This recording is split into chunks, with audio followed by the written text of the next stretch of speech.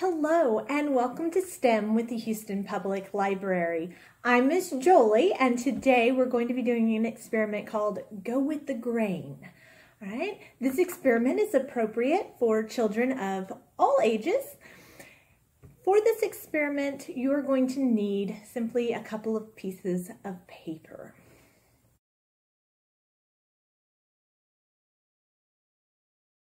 So our question today is, why does paper tear more evenly and easier in one direction and not the other?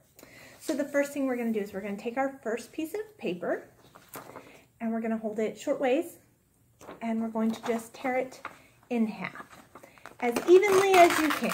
Just do your best and give it a quick tear. All right, so there's what we got there. Take a look at it, keep that in mind, and go ahead and grab your second piece of paper and we're going to tear it the other direction. All right. So, just going to grab it smoothly as I can.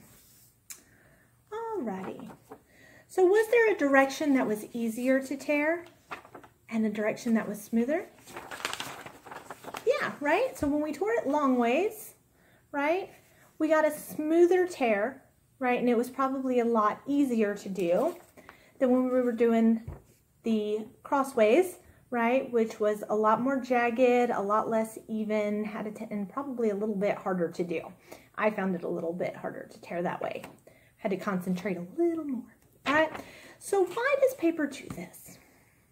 Well, next time you find a piece of wood, take a look at it, and you'll notice that the wood seems to flow in one direction. All right, so there are fibers in wood, and those fibers all like to line up in the same direction.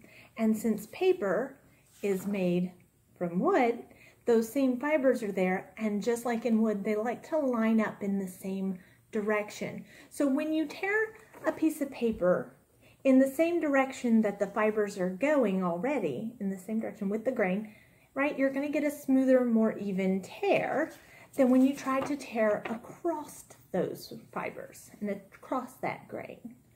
All right, so it has to do with the way that the fibers and molecules within the paper are actually lining up. If you'd like to read more about this, here is the title and author of the book I got this from. It is in our library collection. Check it out. All right, so we hope you guys have had fun learning a little bit about paper and the way it has a grain. Please share your experiments and results online with the hashtag #ILoveHPL so we can see them as well. We hope to see you guys again soon.